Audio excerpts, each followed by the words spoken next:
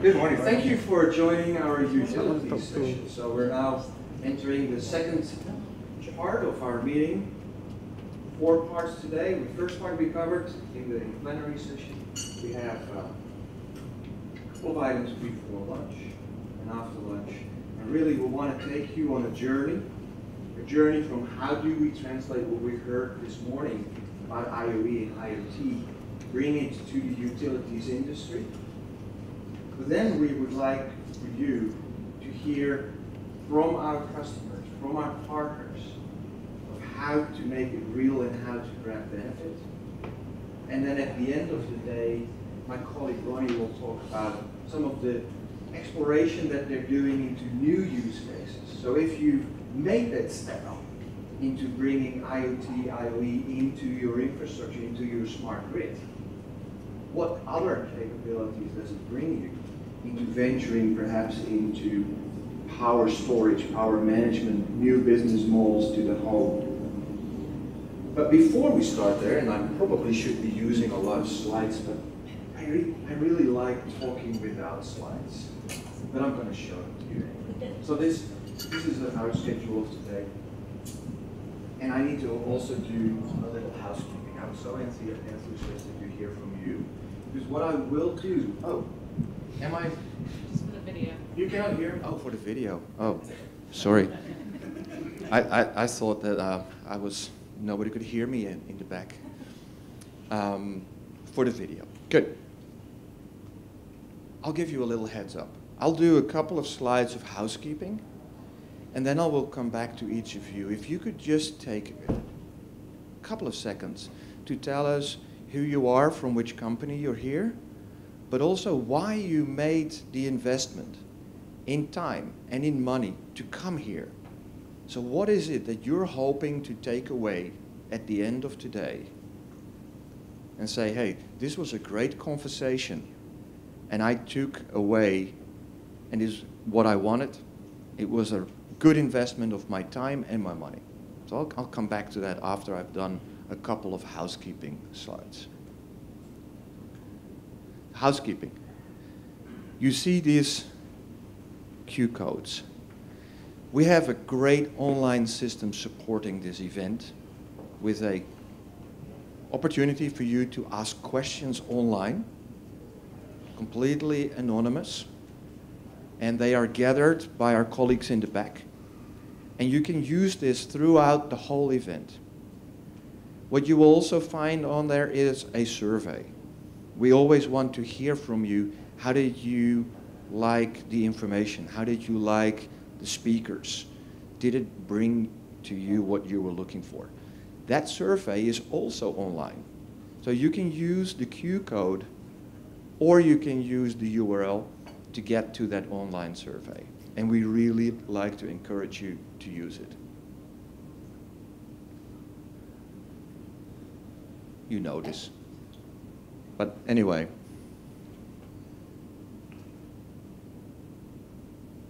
if we keep the phones on silent, that would be awesome.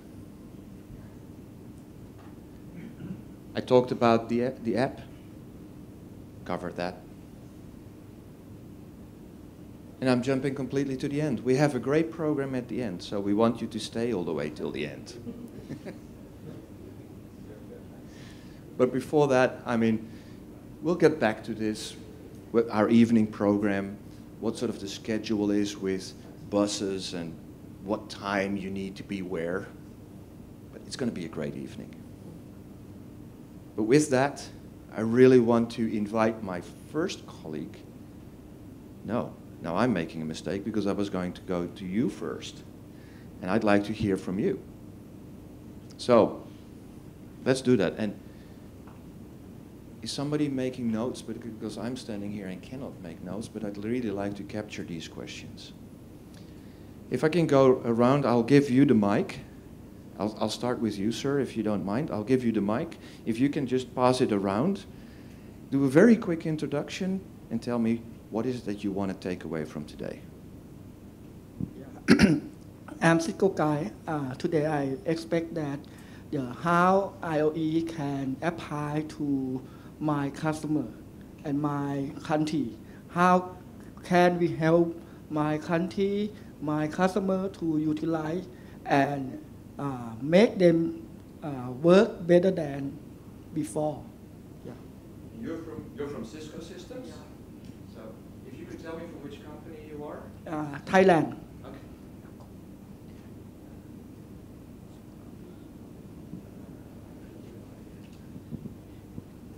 Good morning. I'm Sompong from PA Utility Company from Thailand. Just I want to know about new technology for IoE and IoT. Thank you. Good morning, everyone. My name is Masatoshi Ishida. Now I'm working in Singapore, but actually today is the last day by Singapore. Then I already assigned to the next job in Japan. But my company is Murata Electronics. This is a very small electronic device company. But just now we consideration about to expanding my business about IoT or something like that. Then today I want to learn more from yours and then bring back Japan this information. Thank you.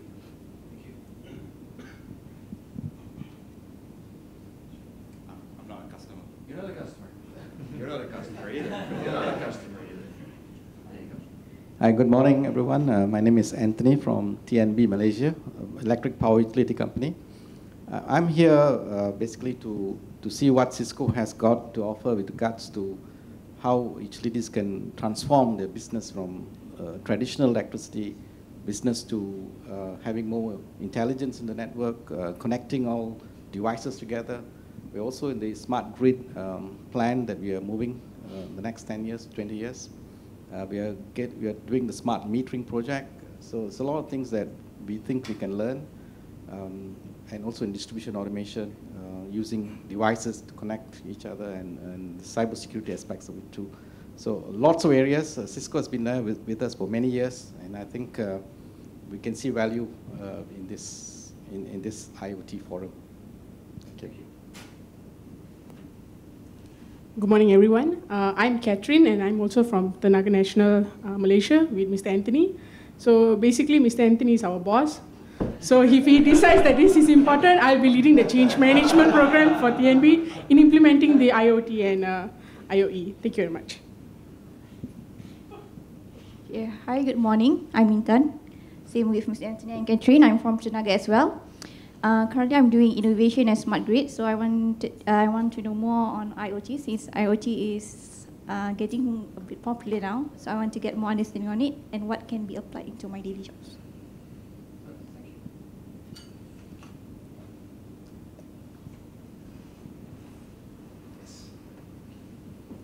Hi, I'm Jeremy Laiko from Maynilad of the Philippines, water company. I'd like to learn more about IoE and IoT and how we can implement it in the Philippines.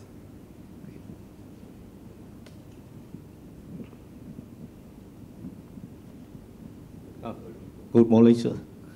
I'm sorry because I speak English not very well. I'm from Vietnam. I'm work for power company.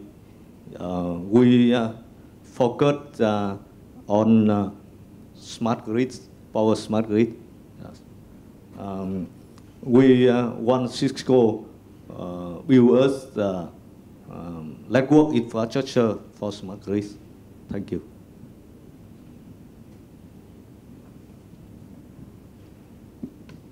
Thank you very much. So in our program today, we have David from BC Hydro talking about how they implemented smart metering and smart grid and what the benefits are that they're getting out of their implementation. We have our colleague from Itron who's going to explain to you how the technology works, what technology is being used. And we have our colleague, my colleague from Cisco, Ronnie, who's going to talk about the new technologies that they're exploring when you have your smart grid capability.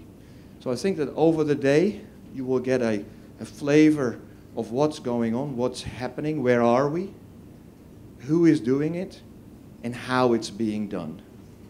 We will probably not answer all your questions, so please put the questions in the system, and we will pick up the questions during the day. And any questions that we can't answer, we will today we will find a way to get them to you after the meeting. To start our utility session off, my colleague Irfan will take IoE, IoT, and bring it to the utilities industry. Irfan? Thank you. Thank you. Do I need the microphone or should I? Yes. Yes, for the video. Yes. So, good morning, everybody. My name is Irfan Ali. I run global sales strategy for IoT and IoE at Cisco.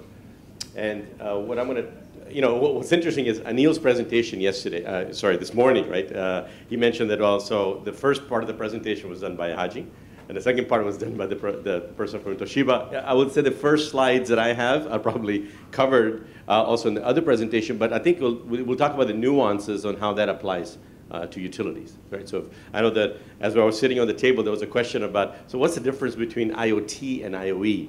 So was that sufficiently clear that was presented this morning? Is that pretty much everybody clear on it, or should I expand on it a little bit?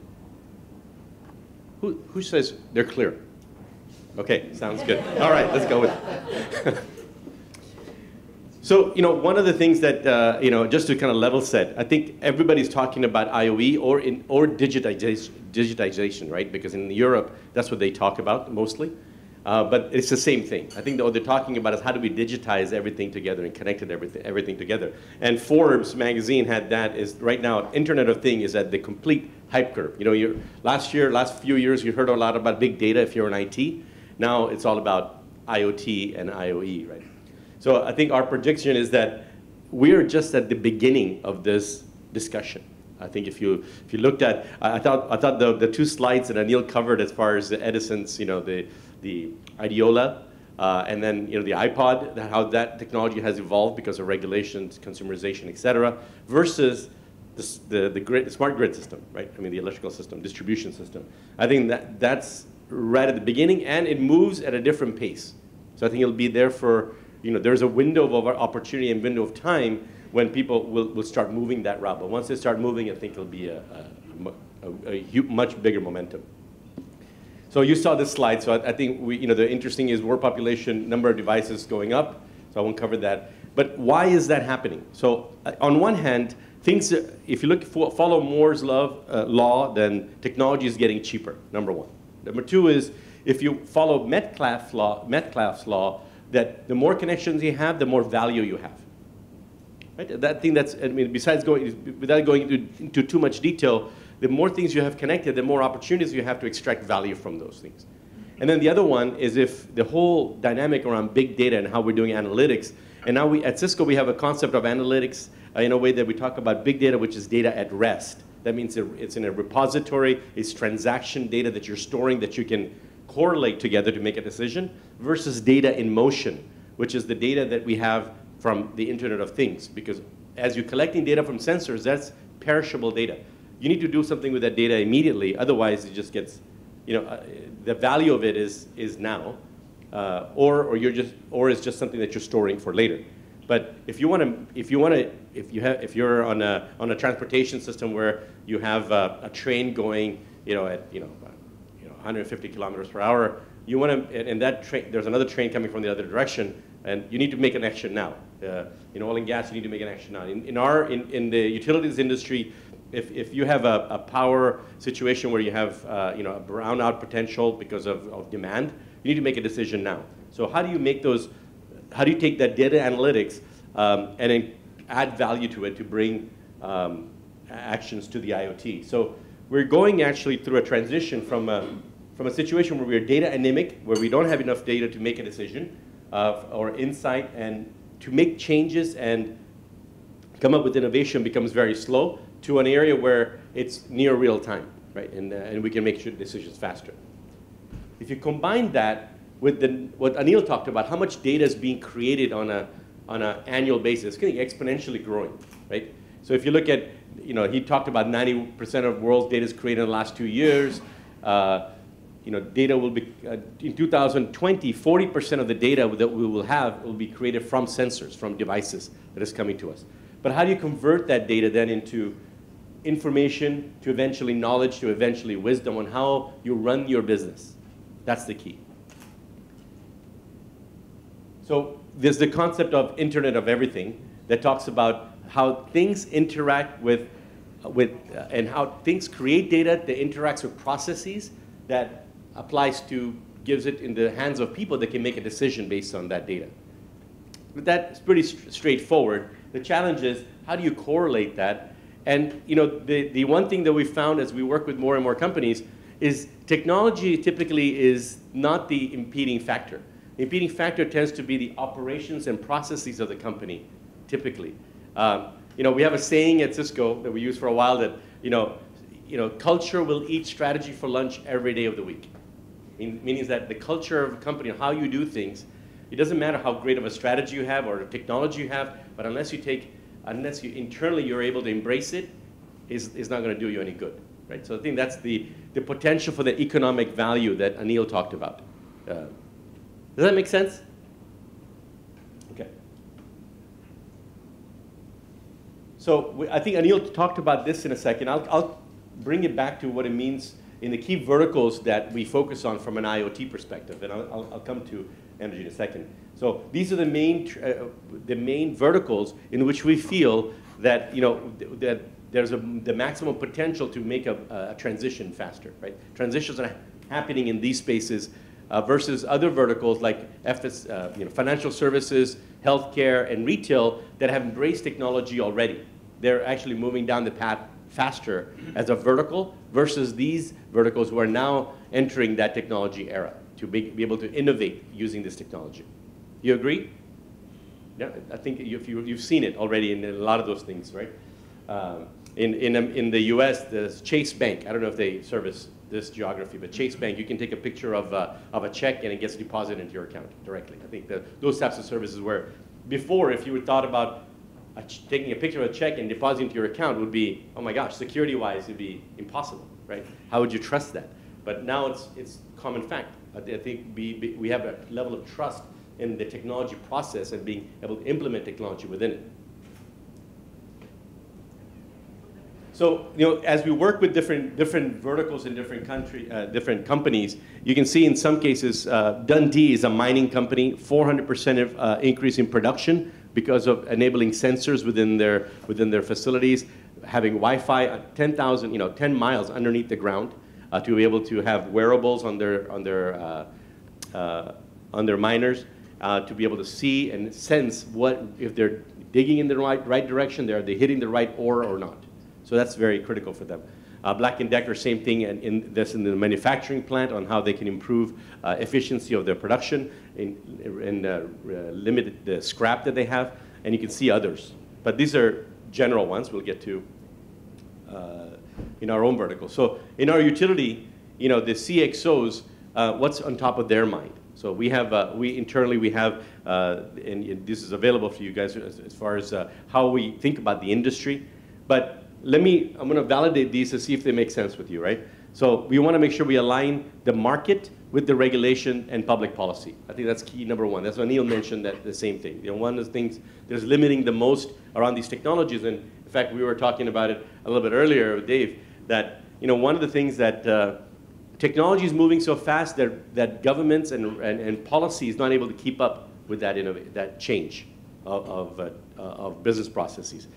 So typically, when the government or the policymakers don't understand the technology, they do a deny all. Just don't do it, right? Because they don't understand it. So they want to make sure they stop it so they can analyze it, put a committee together, and then maybe come up with a recommendation of how you move forward.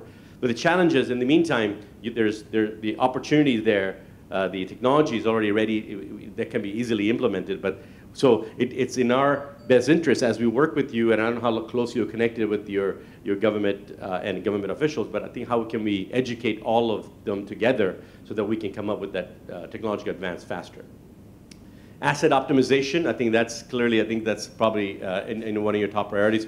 Workforce productivity, safety, new skills, knowledge transfer. I think Anil talked about workforce aging, and how do you getting new talent and new skills into your workplace. Investment protection from what you already have to what you want to transition to. And then the bottom line that we feel is paramount in any IoT environment is security.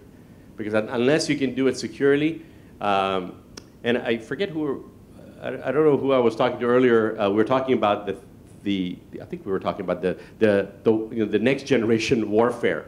I think what's happening is if you're putting your grid online, if you will, right, and you're putting all your services online, now what is the chance of some foreign entity to be able to come in and hack into it, just like they do with networks? And we've seen examples throughout the world where that is happening. So how do we collectively make sure that what we have is secure, is manageable, is trackable, and we are able to talk about it, how can we do it safely and securely and be in a part of our business process. Anything else that is not on this list that is top of your mind? Pretty comprehensive list. It covers most of it.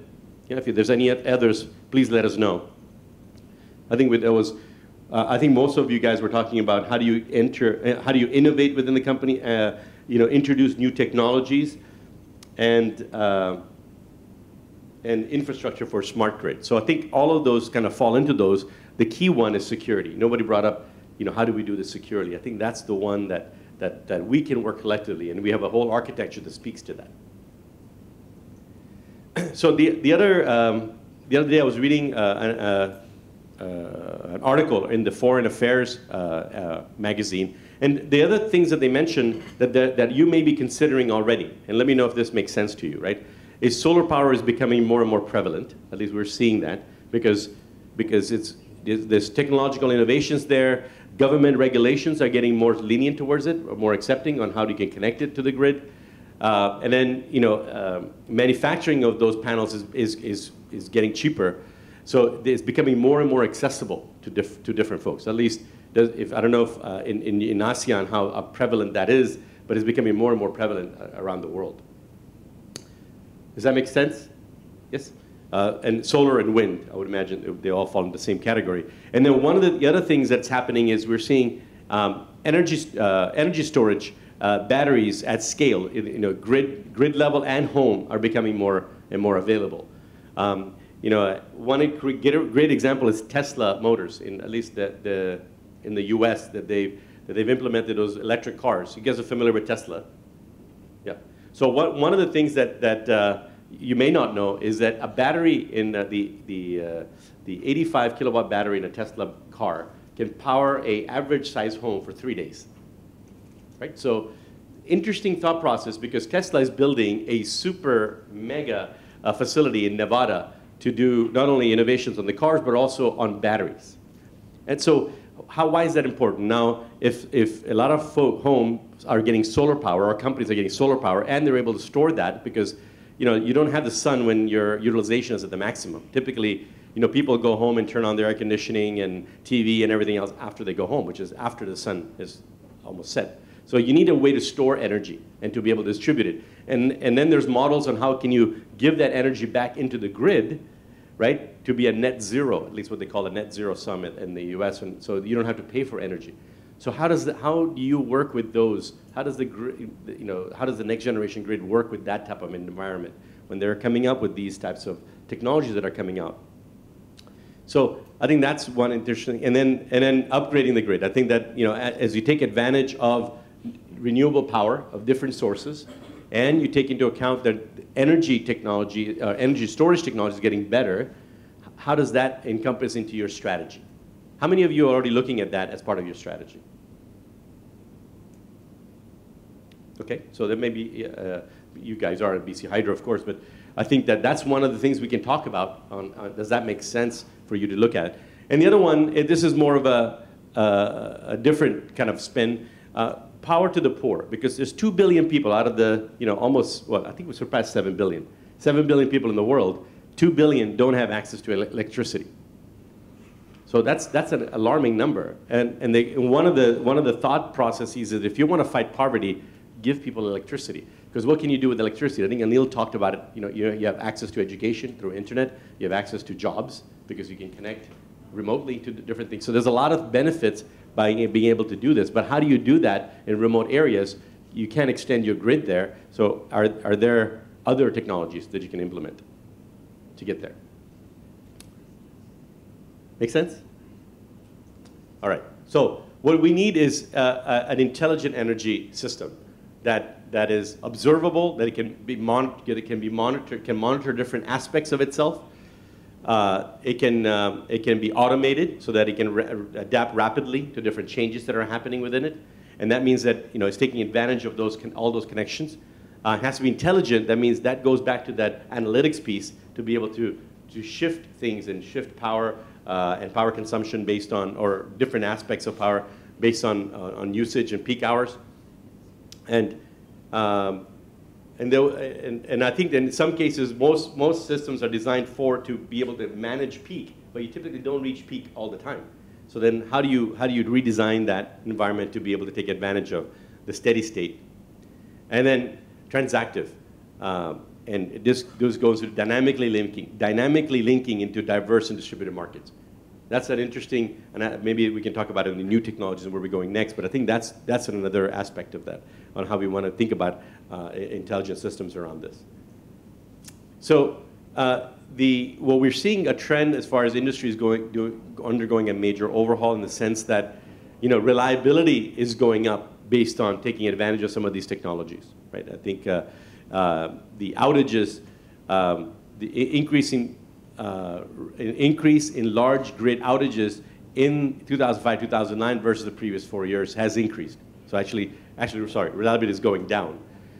Peak capacity, this is U.S.-based numbers, but basically you have wasted capacity because you're not able to maximize the utilization of the grid. The other thing is that globally, $1 trillion will be invested into the grid. So that's a huge market for all of us if you're either selling to the grid or implementing the grid on what you should be expecting. And then what's required is what we're talking about from an Internet of Things standpoint is the time to response. So are you able to make that grid dynamic enough to take advantage of balancing the supply and the demand? Any questions thus far? Okay. So we have a number of, in our groups, we have a number of solutions in different verticals. We're going to talk about the energy one in the middle. So these are specifically some of the solutions that we have fully blown out architectures and use cases around. That I think they require a much more deep deep dive. So if you want to set up some time with your local account team, we can probably go through that in a second. But you'll see examples from BC Hydro and Itron on how they are well integrated into this, and BC Hydro has implemented a lot of this already. So, but we have field area networks, AMI, distribution automation architectures, connected field workforce architectures, and then substation automation. So just to give you an example of our grid block, the connected utility approach. So we have a reference architectural model that we have, that we can, it's a reference. So it's probably 70% of what you would think about as your future state, and then we work with you on doing the other 30 that is particular to your organization. Within it, you can run several applications based on that architecture. And those applications are tied to use cases. So we step through on how each one of whatever you want to get accomplished, how it would be accomplished, and how that ties into the architecture. And we have specific examples of architecture based on those use cases that are part of the reference model. So, like I said, this is a representative example of the solution, but we can get in much deeper detail with our architects on how that works for you. So here's some examples of companies that have implemented some of these solutions in different aspects. BC Hydro, you'll hear from a second, but you can see the outcome that they experienced was $11 savings per year per customer on average. But for example, BC Hydro, $22 million with their 2 million customers that they have under their management. So you hear more about them directly. But there's examples of what we're doing with oil fields, and what we do with pipelines may not apply to you directly, so I'm just skipping over them quickly. But there's other things that we're doing as far as monitoring leakages in pipelines, and if you also service water utilities as part of your network, that might be of interest because typically you see 20% loss in pipelines from leakages, both from oil and water. And why do we believe that we are in a position to help you through this journey is because I think, if you look at what we're involved in, we not only do we have the network platforms, both in cloud and infrastructure, data center, and fog. Are you guys familiar with fogs? I know we talked about fog. Who's not familiar with fog technologies or just edge computing? Okay. All right. So I'll put my hand up. You put your hands up. Can you explain it for me, please? No, so basically, just to, you know what cloud is, cloud technology, and you know what infrastructure is that you buy on-prem. But there's a notion of edge computing, meaning that as you aggregate sensors and their data, at the edge of the network, you need some intelligence to be able to run applications and control at that level so that you can take advantage of some action. Because if you had to take all that sensor data and send it to the cloud, make a decision and send it back, like for example, if you're, the easiest example is probably in the oil field, you have water injection or water in production. If you're filling up a tank very fast, you need to shut down and divert the water somewhere else so that the tank doesn't overflow.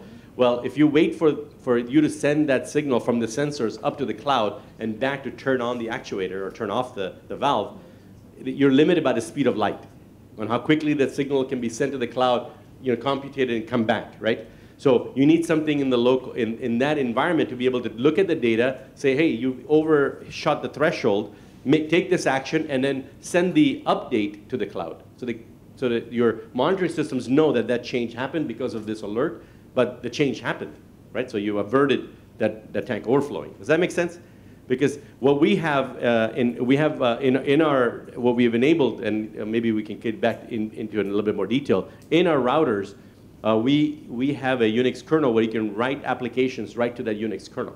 So besides running the router software, there's another core that runs this Unix kernel. So you can write an application to that to monitor the data that's going through that router in real time. And that's what we mean by edge computing. You can also store the data if you need to, and then send updates. So you don't have to send every stream up to the cloud because then you're bandwidth constrained. You just send the summary of that data. So that's fog computing. It's actually a pretty cool innovation if you want to find out more about it. We have a technology portfolio of all the different things you see from not only from the kind of routing switching, but security, network management, application enablement. We also have an investment fund for IOE. So if you are working with a startup or if you're a company that is looking to create applications or build anything on top of our infrastructure, we have a fund that we help you seed investment in that, innovation into that. And we also have innovations of IOE innovation centers around the world. We just announced the one in Australia last week. But we have the others here, and then we have plans to open 4 more. And these innovation hubs is where startups and companies meet to create value. So for example, if you want to partner with us and other ecosystem partners to come up with an application to help you manage your grid better, that would be where we would house that at the Innovation Center, would help facilitate that. The IoT World Forum events like this one, the next one is in Dubai in December. Well, that's the worldwide one, which we have, which is much bigger, and we have much more partners, and you see a lot more examples of how we can collectively work together to take advantage of IoT and IoE. We have global ecosystem partners that we work with. Itron is one of them that's here today. And then we work with global standards because a lot of the stuff that we're working on does not exist. So I think we have to work with standards to make sure that we can incorporate all of those technologies together. So with that, I'll finish off with this to say, where are you in your journey, right? And how can we partner together? So you'll hear more about how BC Hydro has done it. You'll hear how Itron and ours, we are partnered together to make that happen. But where is your business process innovation? What is the problems that you want to solve from a business standpoint? You have a technology architecture already worked out. If not, we would like to help you with that. And what's the role of IT in your IoT environment? Are you working closely with IT, or you're trying to solve the problem yourself and then work together? So it goes back to org structures, right? Because those two things have to work together. And then we talked about process and cultural changes that you need to make as you take more on this innovative, adaptive mode on the new grid, because it takes a different level of thinking. And then the main one for us is security and privacy. Any questions? A lot to absorb, I know. So hopefully, my job was to take what you heard in that room and bring it now into the utility context. And what you're going to hear next is presenters that are going to take it to the next level. So back to you. Thank you. Irfan, thank you very much. Irfan leads our strategy and operations for IoT. And this was a very high-level overview, and we fully realized that this was a lot of information. A lot.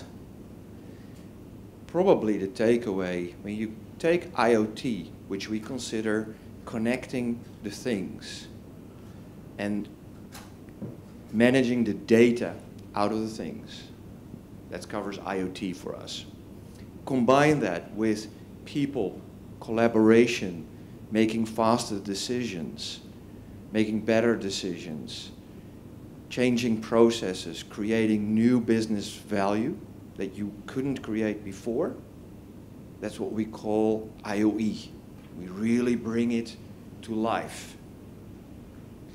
And I think what Irfan showed you is probably the possibilities are endless.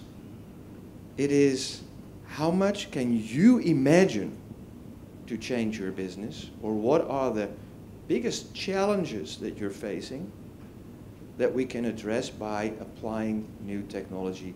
But it starts with what you heard this morning also, change the way you're thinking. I was asked to tell you that there are actually prizes, great prizes for people who ask questions. I know. Well, it's still, what are the prizes? What are the prizes? Best question. They're great. They're great. They're great prizes, and they're green. No, there are prizes. So that I wanted to say. After this overview, which is probably overwhelming, and I expect you will get access to the presentations so that you can read them again, and that we will have follow-up so that if questions come later through your account manager or your Cisco contact, you can get access to anyone who gave a presentation here today, and we can get the answer to your question to you. So